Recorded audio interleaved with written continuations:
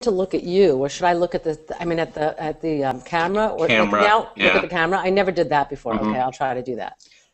So, hi, I'm Edwin Rutsch, and this is Dialogues on How to Build a Culture of Empathy, and I'm so pleased to have Jodi Halpern here today. Welcome. Thank you. I'm so pleased to be here. Well, I wanted to give a little background about you. First, you're Associate Professor of Community Health and Human Development at UC Berkeley, and a psychiatrist with a background in philosophy, and you investigate how emotions and imagination shape healthcare decisions of clinicians and patients.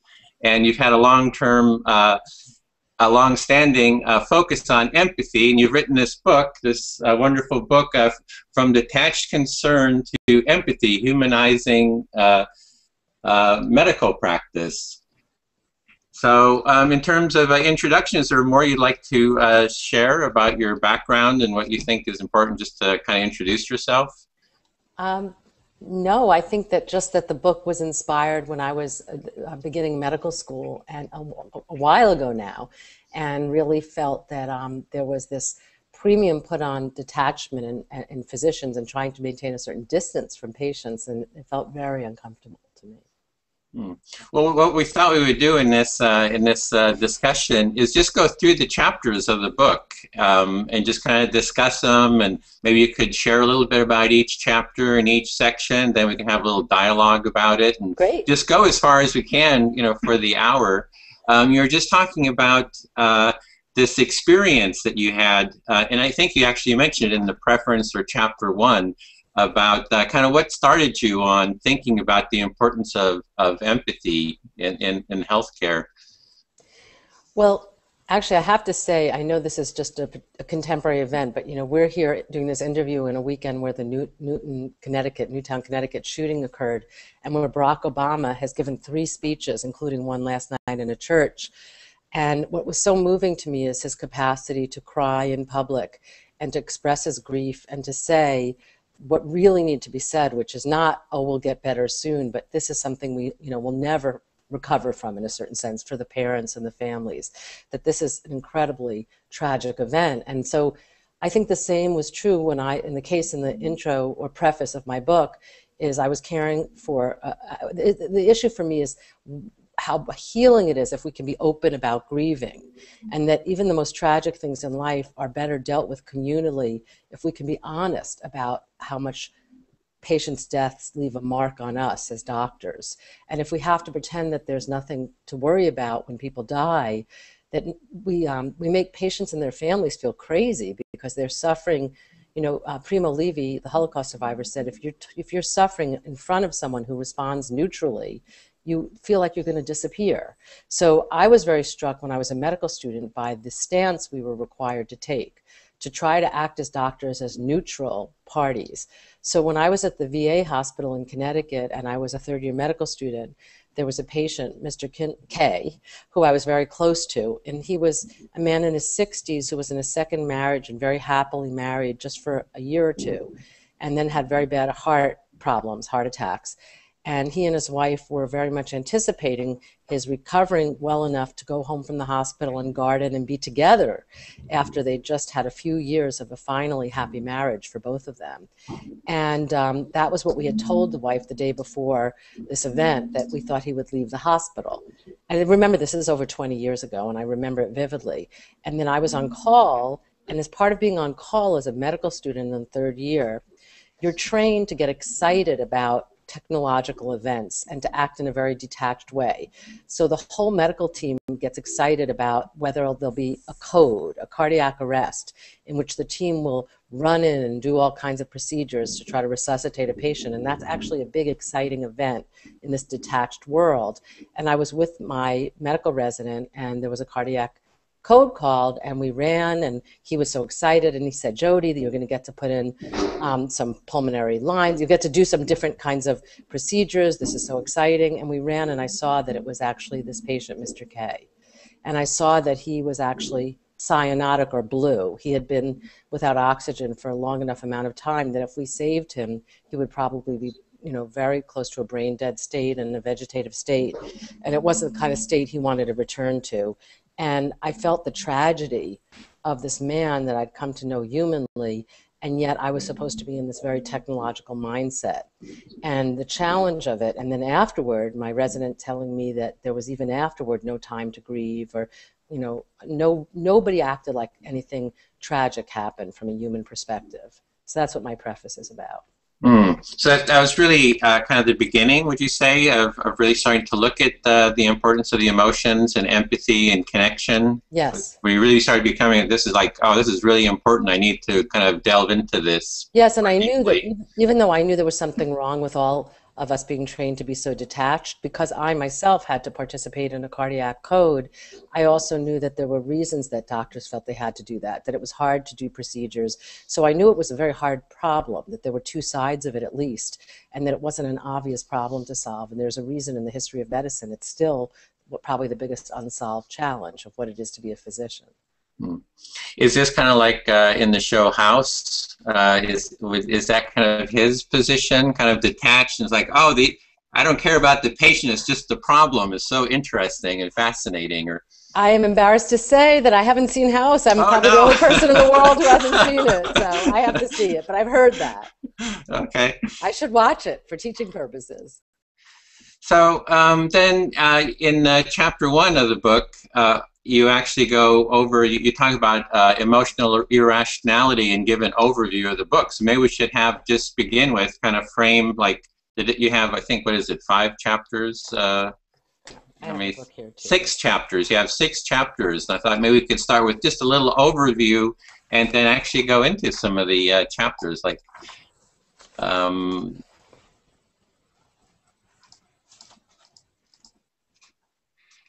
Chapter 1, Failures of Emotional Communication in Medical Practice.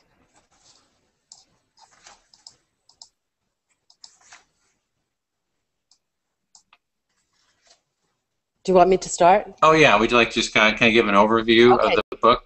Sure. Well, I'll give you an overview, but then I'll talk about chapter 1, which is a really important real case that I was involved in that I want to talk about. But the overview would be that the book begins with this case. The whole book is about this case. It's the case of Ms. G, and I'll go into that in a moment. And that case is probably what is most influential in medical education today from my work, because I think it's such a painful and difficult situation. So I'll talk about that. But in that case, the doctors believed that they were doing what was best for the patient. And not only, I mean, it was confusing. And one of the major confusions in that case is because people are not trained in medicine for actual skillful clinical empathy.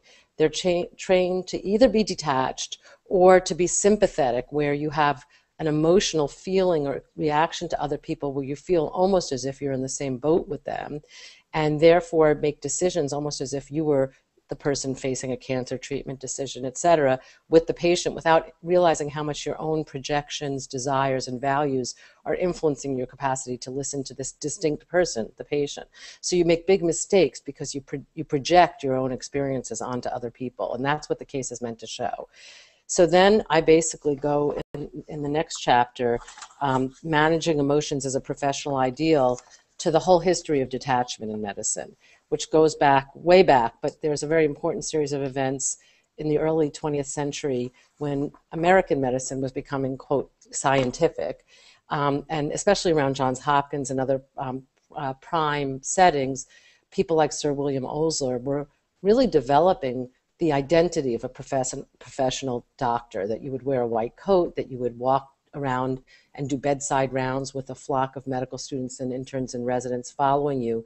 And that whole bedside rounds was, instead of going into a patient's sick room the way a nurse or a social worker would, and a doctor had always done before then, with concern and with putting your hand on their hand, Osler made it a scientific setting in which you kept a distance and used your questions and your technology, as such as it was at that time, your stethoscope, or you're using your hands a certain way, to try to examine the patient as a specimen and to present the patient that way. And so it was the beginning of the idea that the patient was an object of scientific reflection. And also wrote a very important essay about the need, called Equanimitas, about the need for doctors to maintain so emotionally detached that their blood vessels wouldn't even constrict when they saw horrible sights.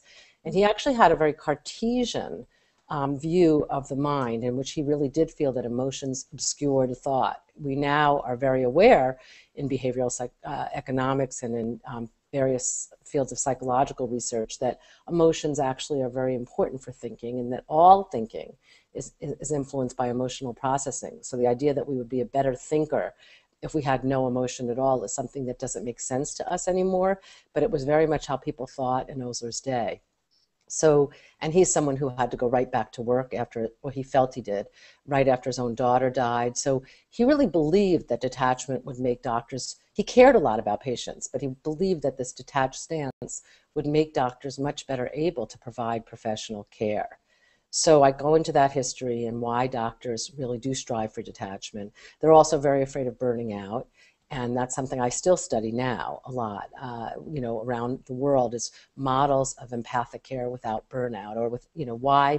And actually we have research now showing that physicians who learn specific skills of clinical empathy are actually less likely to burn out, but that's going way to the end of the book. Mm-hmm. Okay, so that chapter is about the history of detachment that leads up to recent American medicine. And that goes from Osler in the early 20th century through the 50s and 60s. The era, speaking of television, if you think of the Mad Men model of masculinity, the kind of detached man who doesn't give really much of a care, obviously, about people, whatever's going on inside, that was when that was very trendy then for medical journals like New England Journal of Medicine and JAMA to have articles about how doctors had a very special, utterly detached concern for patients, in which the same detachment that enabled them to cut into cadavers was what allowed them to have special professional concern for patients. And then going up right until 1999, the Society for General Internal Medicine, a very respected society for all of us, they had a statement about empathic care as providing care for the patient without feeling those feelings of the patient yourself. So there was a big concern about keeping a certain distance for reasons that are understandable. But it's only, when the book came out originally in 2001, it's been revised in 2011, but in 2001 there was really nothing much being said about the importance of actual emotional engagement in medicine. So I go up to the history up to 2001. That's that chapter. Do you want me to keep going over? Yeah, should we just do an overview of the full book and then go into faster? A little faster, then we'll go into depth. One thing I was thinking is maybe you could move your camera down a little bit so you framed a little bit more. Is that better? Yeah, that's great. Thanks. Okay. So then the next chapter is called Emotional Reasoning, and it's where my philosophy, I have a PhD in philosophy, where I bring in what we know from philosophy of mind about the critical role that emotions play in our understanding and apprehension of reality, and especially socially informed parts of reality, which is basically to say we can't really understand what's going on with other people without making use of our own emotional imagination. And that chapter really makes that case as strongly as I could make it at the time. There's even more evidence for that since this first came out in 2001. And then the next chapter, so I feel what happens is, so we begin the book with the challenge for physicians of detachment. We go into a case in which physicians were very sympathetic and projected their feelings and made very bad decisions because they weren't even aware. They thought they were detached. They were actually unconsciously overly sympathetic, and no one had given them the skills to pay attention to their own emotions. Then we go into the recent history of American medicine that led up to the ideal of detachment. And then in this chapter that I just mentioned, Emotional Reasoning, we go into the philosophical literature and what we really know, and the cognitive psychology literature, and really making the case for the specific way that emotions do play a role in cognition and in social cognition, which is my positive argument for why genuine emotional engagement between doctors and patients is so necessary. I'll just mention a lot of research since then has shown that for physicians to get an adequate history from a patient and think diagnostically in a full sense, their emotions do play a role. But that's kind of predicted by my philosophical discussion, but it hadn't been empirically proved. My book has been part of a movement where people have now been doing empirical research, and now we really have a lot of evidence that doctors will get a better history and understand a patient diagnostically better if they're emotionally engaged. So that's the chapter on emotional reasoning. And then the next chapter is the core chapter of the book, the concept of clinical empathy.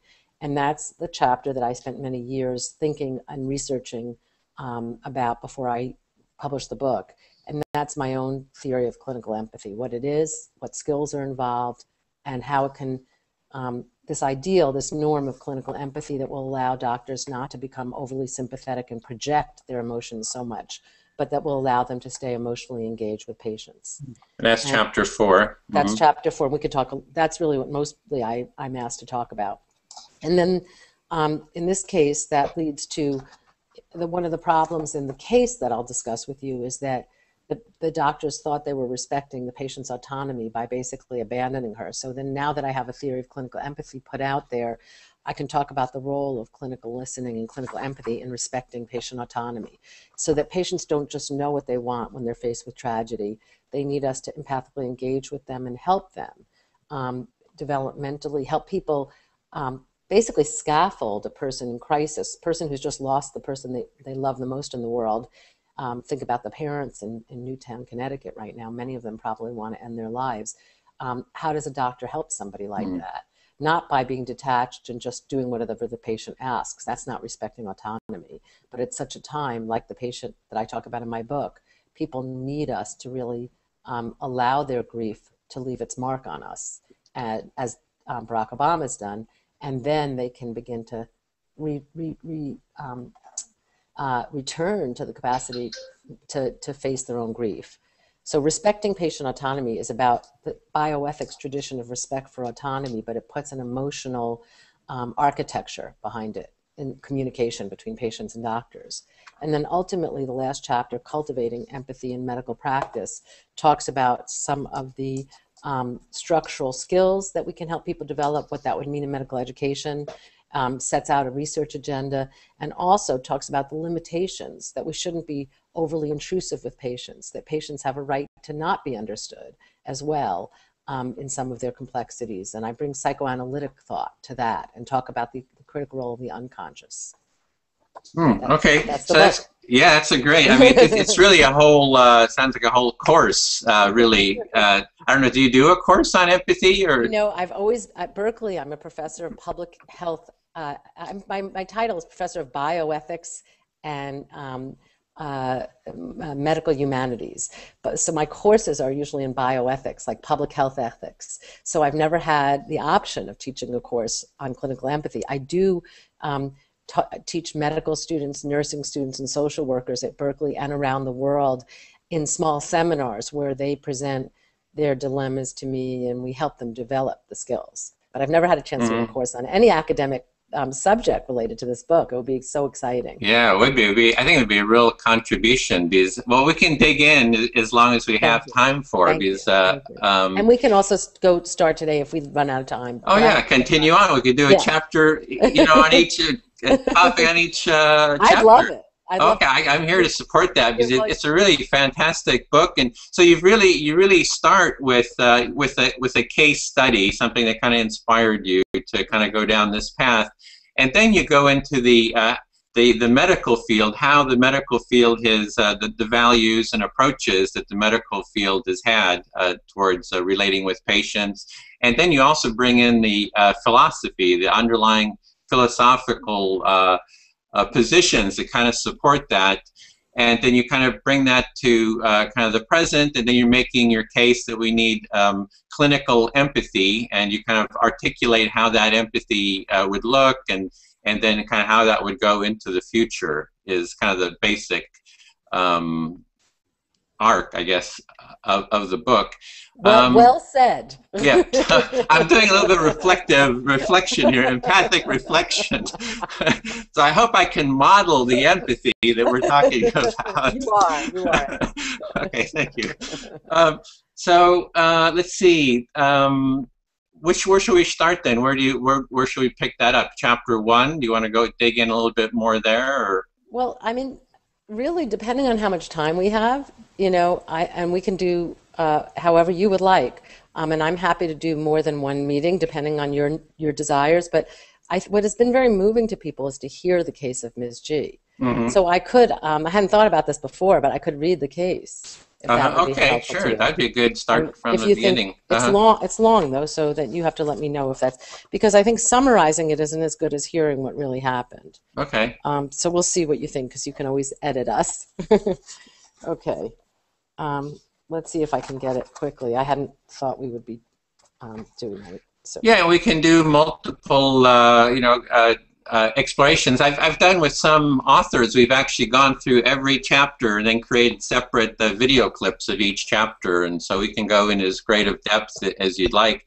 I love this because I think that your project is so important, and I love the idea of being in some archival way a contributor to it. So, thanks.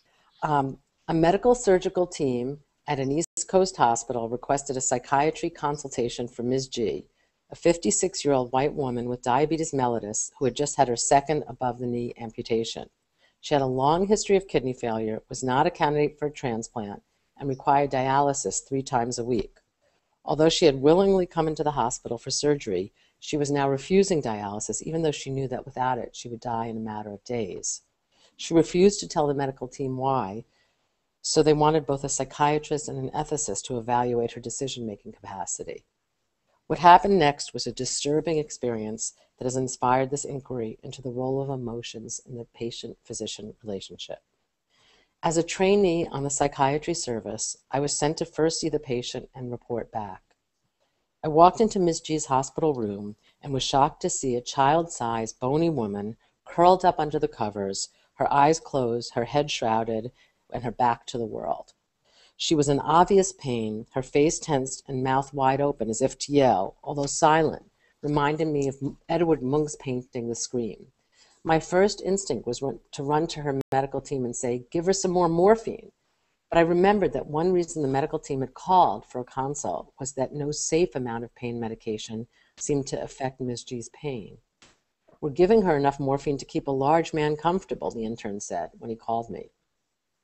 In view of her agony, the question of whether she had adequate capacity to make medical decisions seemed strangely detached from the problem at hand, like asking if a person being tortured on a rack begging to die has the right to make that decision. What she needed was to get off the rack, but high doses of morphine were not relieving her pain.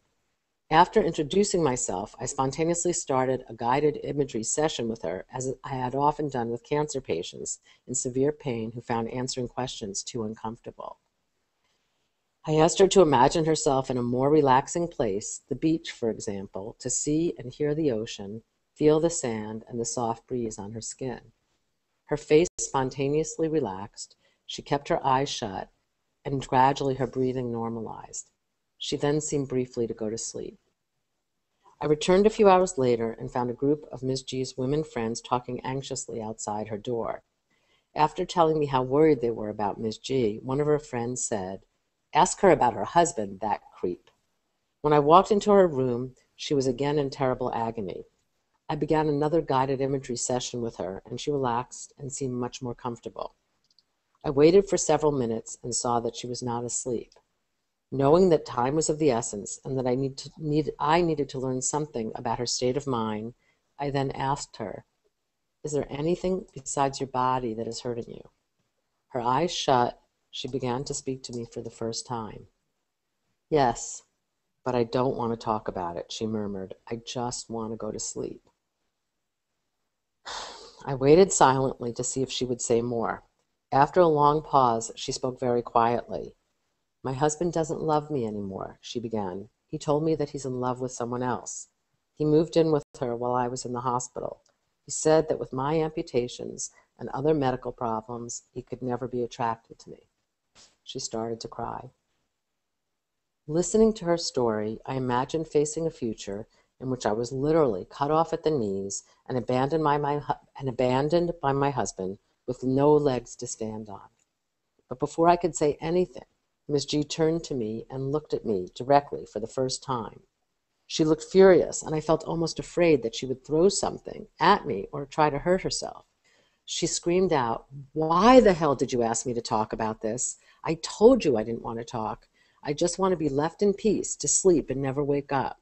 Making me think about what he said is the cruelest thing anyone has ever done to me. Don't ask me any more questions. Get out of here. Get out of here." Ms. G was refusing treatment and would die rather than think about the fact that her husband had rejected her. Feeling hopeless, I went to talk to her other doctors and ethicists on the case. Earlier that day, Ms. G had told her surgeon that she knew that she would die without dialysis and that this was in fact her preference. She said that her future as a double amputee was bleak and she knew she would suffer further complications of her diabetes, such as blindness. He discussed this conversation with the ethicists. When I told them about her husband, they both commented on how alone Miss G must feel, but said that she was making an informed decision and we needed to respect her right to refuse treatment.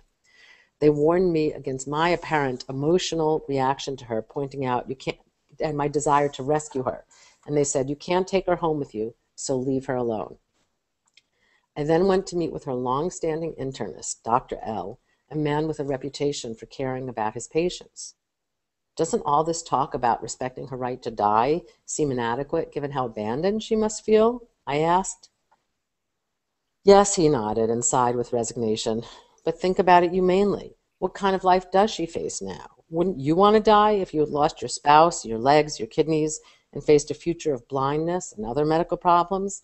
Let's not ask her any more questions. Let's just make her as comfortable as possible and accept her decision to die.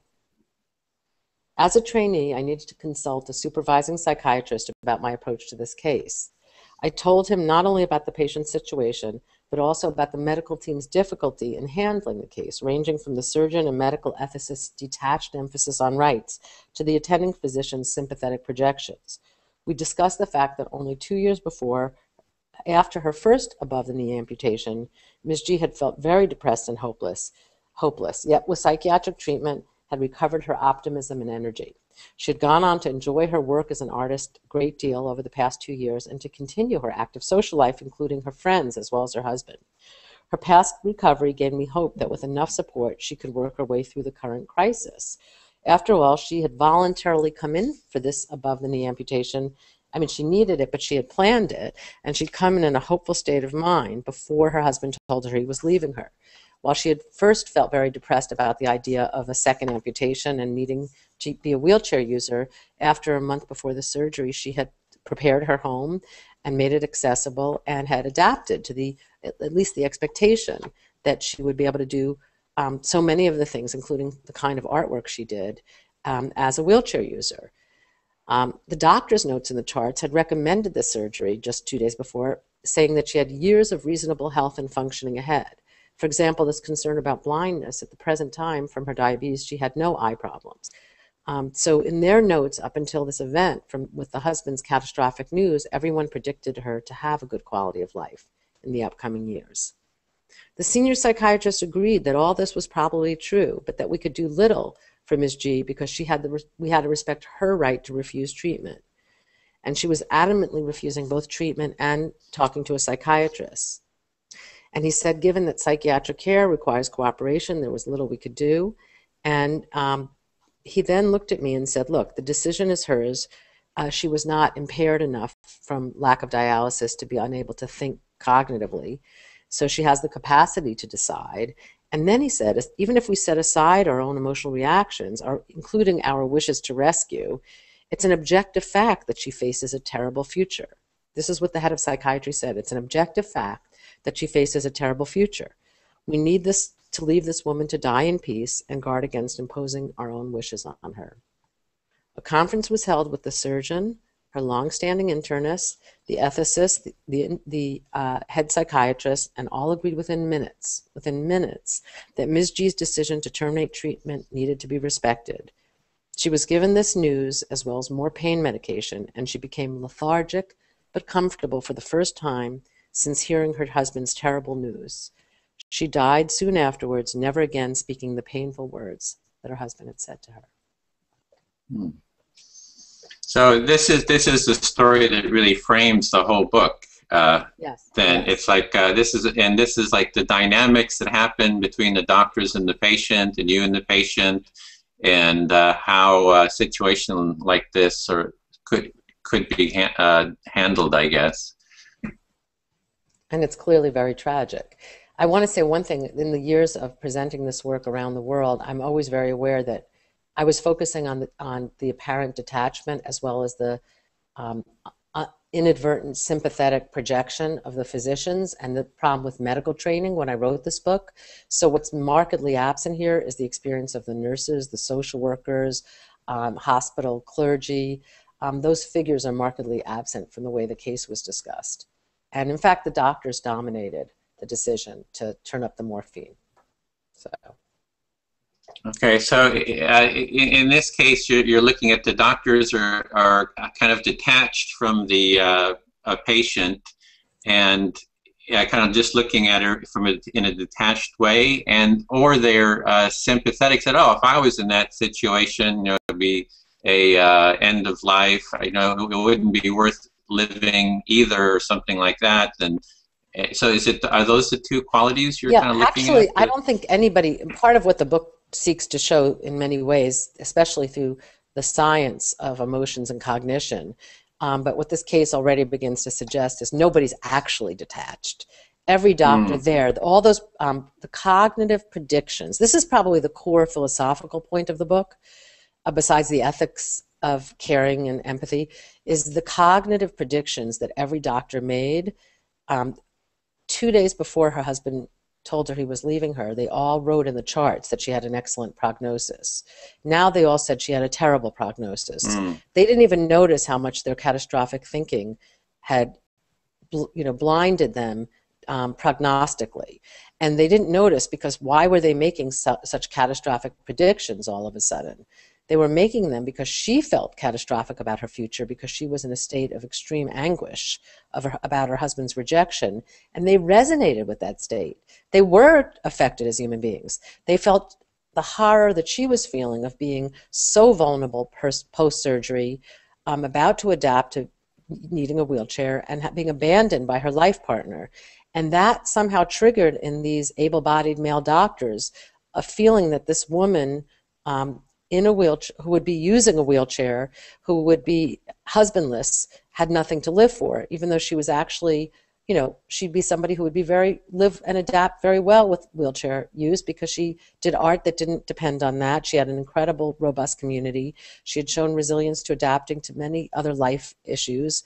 But all that was gone because of some emotional sense that they had of sympathetic projection and whatever they thought about gender or disability or who knows what, that made them as able-bodied men think that a woman without a husband at that point would have a life no longer worth living.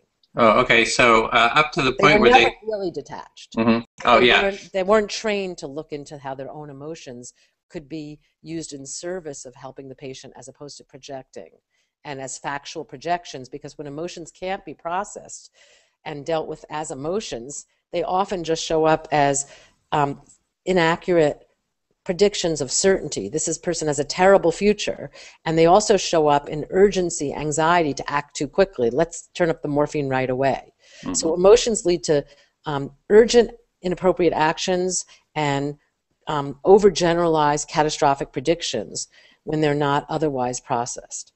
So which doctors do that all the time. Sorry. So to begin with, the doctors had thought that she would have still many years of productive life. That was still. Yeah. So they were kind of hopeful about that. Yeah. They saw that. So then when they heard that the husband had left her and that she was in this depression about it, that they were still thinking that they were detached, but that they were feeling the emotions and processing those emotions, maybe behind the scenes. And it was affecting their decisions. Yes, and it's not very important. It's not because they just heard that. They met with her and saw the site that I begin with, which is a person who looks like she's being emotionally, like she's being tortured on a rack.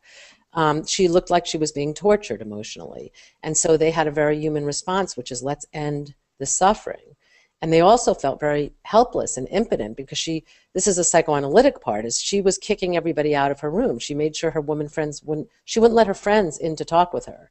She wouldn't let anybody soothe her or connect with her, because she felt so abandoned by her husband. And she said to me, she was so angry, she yelled at me that making her talk or connecting with her was the cruelest thing that anybody had done to her. So she was full of anger and venom.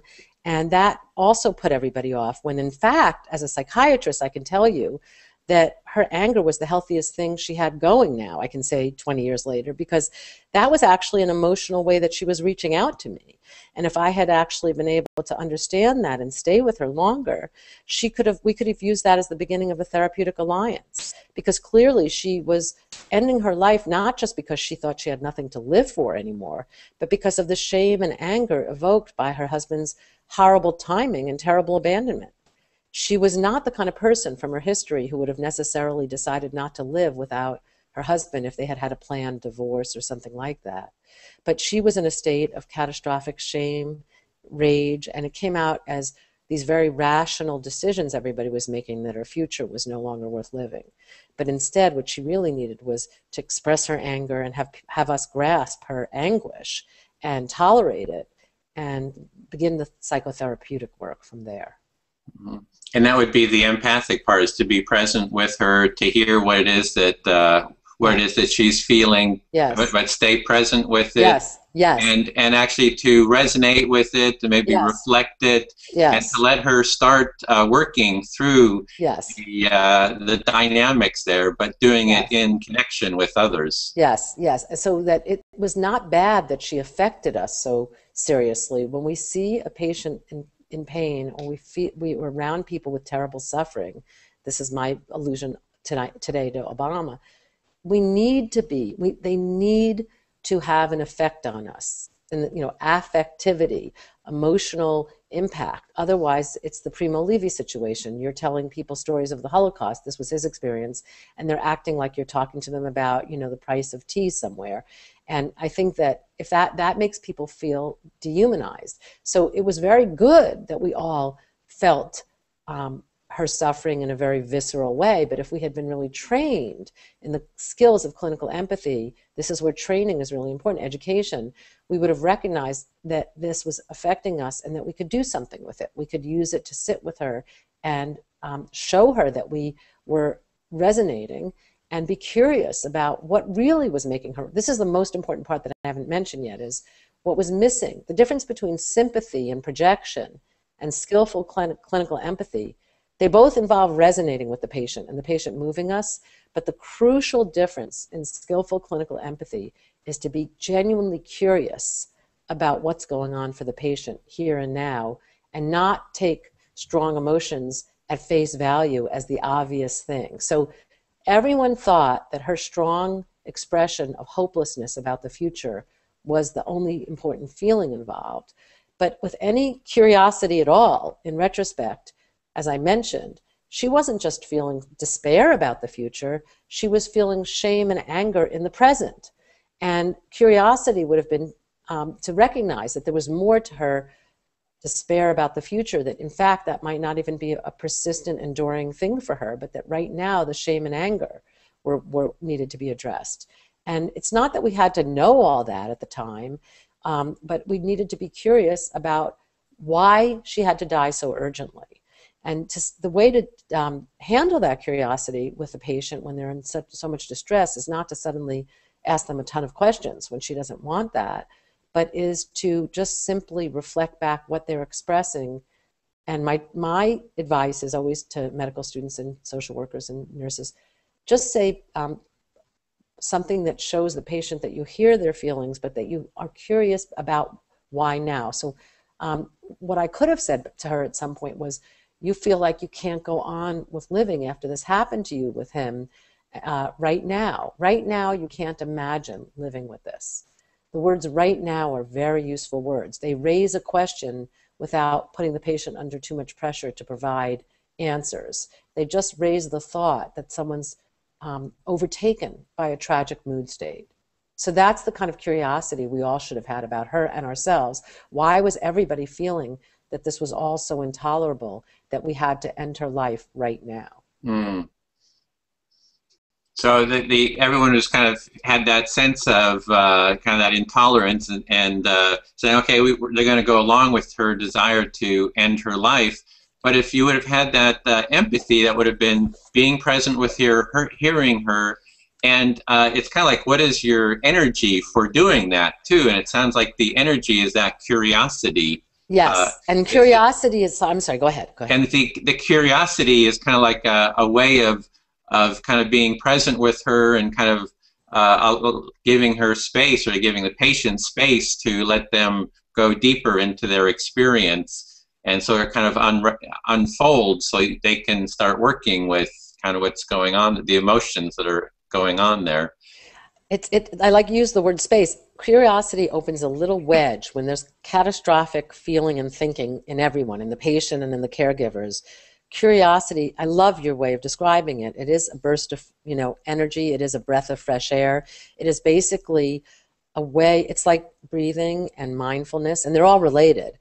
Mindfulness and breathing helps take a moment to become curious and think, is there something I'm missing here? I always teach students that the worst thing they can say to patients is, I know how you feel. Mm-hmm. And the best thing they can say to people is, tell me what I'm missing here.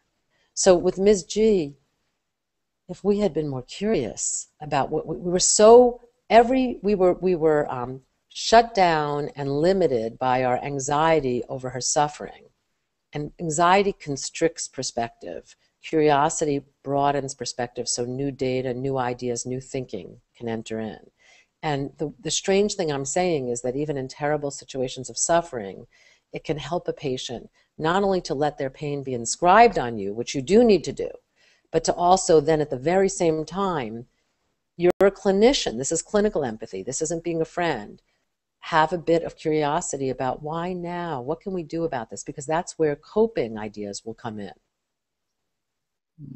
Well, we can kind of explore this. So what you do in the book is you're really kind of taking this story and just really breaking it down into all the components, starting with the, the ideal, the previous ideal is that detachment, and then, the sympathy, and you kind of explore that. The one thing I want to bring up, for me, my interest in this is you're talking about the patient and doctor-patient relationship. And I'm very interested in also a culture of empathy. That this relationship happens within a cultural context. So the woman the patient had a relationship with her husband, and there was kind of like a lack of empathy kind of happening within that relationship. She was disconnected Definitely. From her friends. She's like cutting off, and they're having difficulty. There's maybe resilience in terms of her long-term having kind of had an empathic, environment. There's the doctors who, are they empathic between each other? Are they empathic with their families? Is it nurtured in so there's a whole chain of empathic relationships. Every relationship can have an empathic dynamic. And so I'm very interested in the broad whole cultural empathy, but, this is like one kind of area. And what's interesting is that the insights that we learn from this one area are applicable to other areas of life as well. So it's kind of universal in a sense. Well, that's what I love about your project, Edwin. And I think that it really is lovely to do. You just showed how it's a web. And I think it's completely true. In fact, when you say culture, there's also in this case, I think my current work has to do with people adapting to illness and disability and remaking their lives. And I think the cultural attitudes towards, disability play in here. And I think cultural attitudes about, you're talking about the actual ways that she was or wasn't supported. The husband was very narcissistic, and that's a lack of empathy. The doctors were complicated individuals in an organization that, for example, a bureaucracy that wasn't very empathic towards their needs. And I think in healthcare system, as we put doctors under more and more and more time pressure and more bureaucratic, dehumanizing institutional pressures, that affects their empathy. And I think there was also the fact that this was,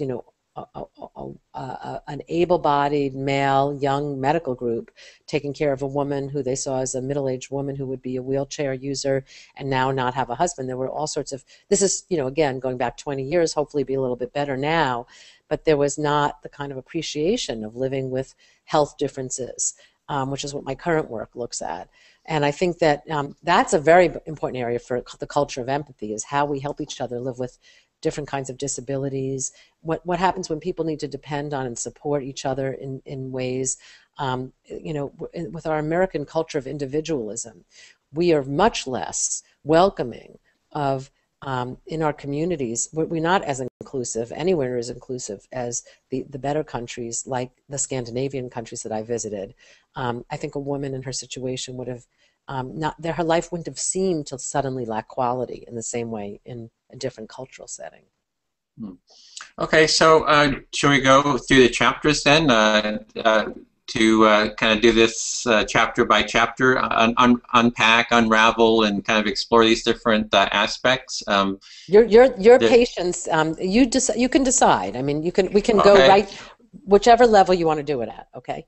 Oh yeah, and also what works for you, and just tell me when we're out of time. I mean, I don't know what your schedule is. We can always pick it up at a later point in time too, if need be.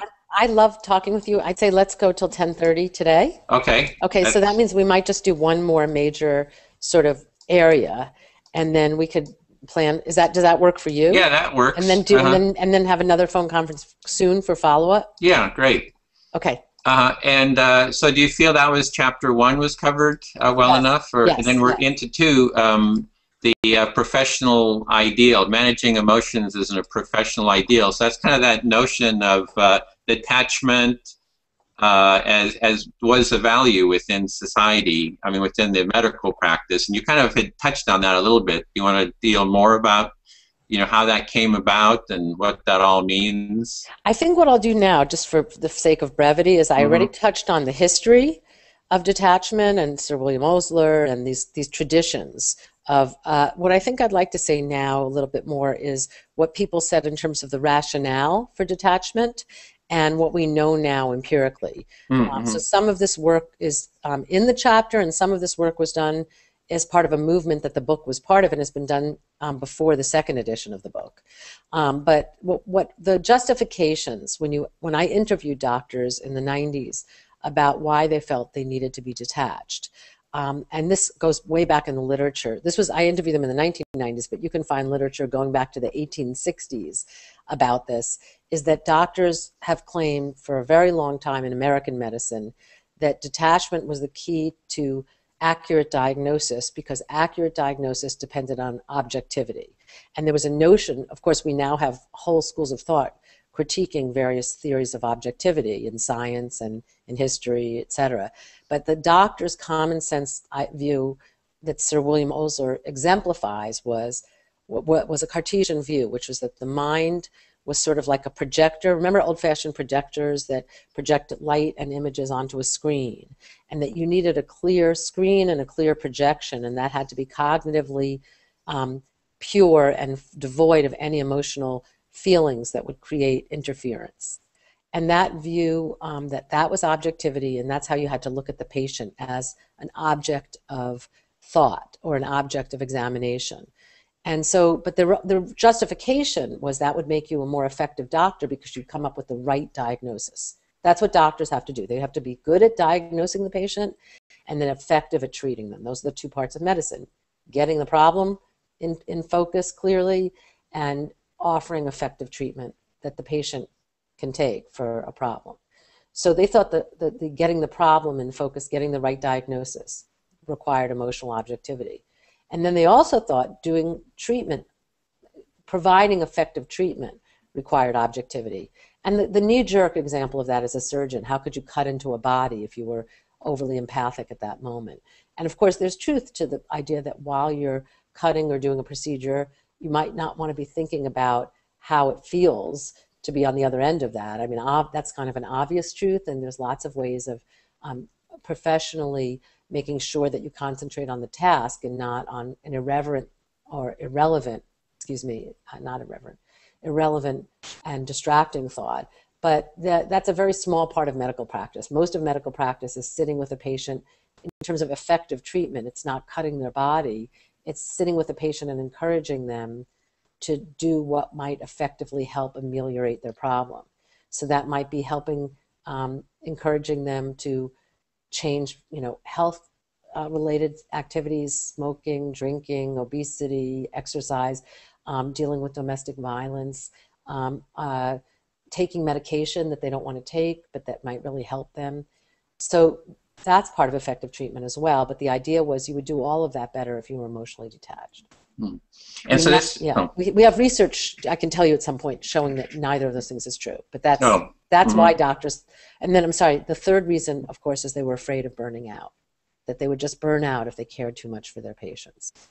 Sorry, what were we going to Oh, say? no, no, that's fine. Go. So Oh, excuse it's, me, I have a phone okay, ringing. Let me sure. just shut Go it. ahead. So I'll just, I'm not going to answer it, but I'm going to try to get it to stop ringing. Okay. Yeah, so the intention behind that was really they thought that that would help contribute to patient well-being. So Definitely. it had a positive, I mean, it was, the intention was there it was just thought, well, if you detach, you won't get emotionally, you won't burn out, you'll have clear vision of what the problem is. So that approach was kind of nurtured. And is that kind of the background? Why Those are the rationalizations rationalizations? for Yeah. detachment. The history is complicated. The history has to do with a kind of military model of medical training in the early 20th century at Johns Hopkins and other medical schools. I mean, even though detachment was an ideal before then, there was a period in medical training where it was almost all men living among men into their 30s, getting trained and having no families, no loving connections, like you said, and being on call all the time and being almost in a military detached mindset. And I mean, there's a lot of historical, cultural things that actually contributed to detachment. But the thing that were said in the articles in JAMA and the New England Journal going into the 90s, the justifications for 150 years were that you needed physicians to have detached concern, a special concern in which all their own personal emotions were out of the picture and they had just a kind of cognitive appreciation of the patient. And you needed it to be a pure diagnostician and effective treatment, to provide effective treatment and not burn out, those three things. And I totally think that doctors did this. Most doctors in the history of medicine are very concerned with helping their patients. So these might have been motivated by the best of intentions, but there was a view of the role of emotions that was pervasive. Is this also relate to what with the work of George Lakoff, where he talks about Enlightenment reasoning, where it was like the idea was that reason was like this detached, Yes. Unembodied Yes. way of looking, and Yes. that was, and emotions were just kind of in the way, and let's kind of get rid of those emotions, and reason is really just working with your mind and kind of logically working through Yes. problems. Yes, exactly. That's why I have a whole chapter, which we could talk about later. But yes, that was where the history, in the history of thought, in intellectual history, in Western intellectual history, there was this view that's what the Cartesian projector image I was giving to you that was the view of the mind, that the mind was sort of like a cognitive, purely informational receptor and so that emotions would have just basically been like noise or static. And now there's plenty of science that's kind of showing it doesn't work that way. So it's Right. like a model that doesn't work, and you kind of go into some of that, Yes, yes, and those that yes, studies. yes, and it's exciting. I will say one thing quickly, though, that not only do we have incredibly important work in psychology and neuroscience and behavioral economics now showing over and over that often our most serious decisions are made unconsciously and with emotional and other influences, and the intellectual part is a post hoc rationalization. So we have a very different view of the mind now. Jonathan Haidt, H-A-I-D-T, has this picture that I love of us as elephant riders, that our emotions and our dispositions are a huge elephant, and our cognitive control is like a little tiny person on top of an elephant that can't really direct the elephant, but we might as well be aware of where the elephant's going. So our view of the mind has changed radically in the past 10 years. Since my book first came out, my book predicted a lot of philosophical reasons that the old Cartesian views wouldn't work, but now we've got a lot of empirical research that's very exciting. I just want to say quickly, though, the specific medical claims that you would be a better diagnostician and a more effective healer by being detached, those specific medical claims, there's wonderful research in medicine showing those things not to be true. There's direct observational studies showing that patients disclose much more information to emotionally engaged physicians, and direct studies showing that adherence to treatment is much higher when there's an empathic connection. So we actually have a whole body of research now showing that if you want to get the history that leads to effective diagnosis. And if you want the kind of treatment alliance that helps treatment be effective, that empathic engagement is much more likely to help with that than detachment. So that's a medical objectivity kind of notion, but then there's also the notion of sympathy. And that's like a separate, that's like another kind of dynamics. Would you want to go into that perhaps, into kind of the nature of sympathy? Well, there's a lot of, I'm not going to do the philosophy of sympathy because then I will talk too long. There's Adam Smith, there's so many different thinkers. Hutchinson, they're the moral sentiment theorists of the late 19th century, which again, Adam Smith was one of, and Hutchinson. They had theories about sympathy that are relevant for your project broadly, very relevant, because they have to do with, I mean, even at the level of economic relations, the idea that we have sympathetic ties to our fellow humans. And I have a lot of regard for sympathy. I'm not anti-sympathy. It's just that I think that when you're in a clinical setting where you want your doctor to help you deal with catastrophic thinking of your own in the face of terrible loss and fear and very frightening diseases and treatments, sympathy is less useful from your doctor or your therapist than clinical empathy, where you need someone to be genuinely curious and open so you can get, the patient can help get a little bit a wedge of light or air to help them think about their situation. So I'm all for clinical empathy in practice of medicine and psychiatry, but in the world, in the human world, I think we need sympathy as well as empathy. Mm-hmm. But sympathy, the difference being that sympathy, really simple way to think of it for me, and those words are used differently. This is just the way I use them. For me, sympathy is if a friend tells me, my boss is terrible, I ought to quit my job. In sympathy, I put myself in the same boat and say, boy, that's terrible you have to deal with your boss. You should quit your job. You deserve better. Whereas, which was fine in friendship, but would go very badly in the hospital, where someone just says, you know, I can't possibly have breast cancer. This can't be true. And you don't want to say, yeah, you're right, it's not true. Or I can't possibly have this, you know, I don't know what treatment, you know, could help me. And you don't want to be all in it with them and say, yeah, it's impossible to make this decision. So sympathy allows you to just be a full-blown advocate for whatever feeling state your friend is subject to and just be in it with them. It's kind of a merger. Clinical empathy, in the way I've defined it anyway, it's you start with a feeling of, wow, your boss is terrible, gosh, you know, look what you're going through, and you let the person's feeling about the boss inscribe itself on you. The person's feeling, and you think, God, when you think about that humiliating way that her boss talked to her in that meeting, and you feel angry and frustrated as your friend's telling you about it. But the clinical empathy would be also to wonder, but wait a minute, you know, this is what happened just now with the boss. Has it always been that way with the boss? Why is your friend in that state of mind now? And to say, you know, why, you know, is it so hard right now? Because there's a lot at stake for your friend. Quitting the job may not be the best thing for your friend. So when there's a lot at stake, you don't want to just stay wholeheartedly resonant in one state of mind.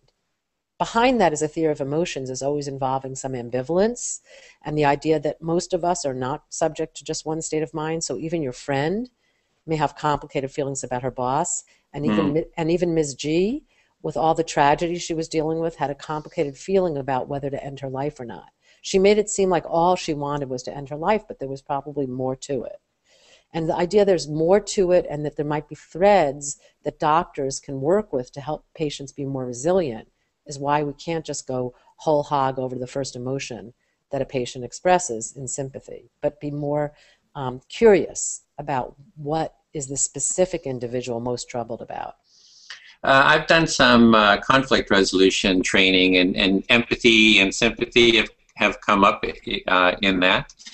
And one metaphor I saw was heard is that if someone is sharing something and the spotlight is on them, the attention, the awareness is on them, and then sympathy is saying, oh, I've had that feeling too, or I feel so sorry for you, and it kind of takes the awareness and the spotlight onto you as like where the attention awareness is, whereas empathy keeps the spotlight on, in this case it would be the patient, where it's not about what's going on for you so much. It's like just reflecting back what it is you're hearing the patient or the people in conflict saying. So you're kind of like just a mirror in a sense, and keeping the focus and the spotlight of attention on that person. And so sympathy is kind of like the secondary experience, like it's kind of like me too, or feeling sorry for someone, or kind of agreeing, saying, yeah, that's the way it is, or something like that. Well, do you mind if can I quote you on that when I teach? It's a fabulous metaphor. It's a fabulous metaphor. And I think one aspect of it is, one reason the Me Too, it's not just that it pulls attention away from the patient sort of accidentally. It does, I guess the crucial fact that's behind all my views is that each person is a world. Each person is a whole world of experience emotionally. And even if I have the same illness as someone, I mean, a woman physician, and a 45-year-old physician who had breast cancer, if she were to have sympathy because her 45-year-old woman patient had breast cancer and say, me too, and think that she knows now what this patient wants or needs, even though she has the same illness and there's no, cultural divide, let's say, she might get it completely wrong. Because that other 45-year-old woman had a whole childhood and adulthood that this woman hasn't lived. And I think that we need to be radically modest about how much any one person has lived another person's life and can really be in their world. So that's why the only response that's appropriate morally to me to that awareness is curiosity. But warm, engaged curiosity, not treating the other as a spectacle to be curious about, but engaged curiosity where you let them move you, because we are co-human, so we can be moved by each other. But the curiosity then is to know more about what in particular it's like from the inside out for this individual and not for me. So I always say, never say that you can put yourself in someone else's shoes. That's not empathy. It's not about you in their situation. It's about them in their situation. It's not ever about being in the same boat. For all the reasons you said, it's about this other before you who is radically distinct from you, no matter how much you humanly share a set of emotions. Well, this sounds like a good point to perhaps end this hour discussion, because there's really an awful lot here to discuss. And you've offered, to do another discussion, so we can end here and then pick up again on chapter 3. Thank you, Edwin. You really are an incredible listener, and I feel like I'm talking a lot rather than having a conversation with you. I'm not letting this be as much of a dialogue as you might want it to be now, because I wanted to tell you as much as I could about the ideas and put them out there, because I think you wanted that. You wanted me to lay out my ideas, but I'm very happy going forward to make sure that we do it. I can talk for briefer amounts and go back and forth and respond to new thoughts and ideas and questions of yours, because you've thought about this stuff so much. Yeah, so this is exactly how I would like it too, the way we're doing it, to really to lay out what it is, the outline of your book. And I'm glad that we have more time to do it, because I'd love it. This is it gives us a chance to really document this and kind of go into depth. So I'll end the recording.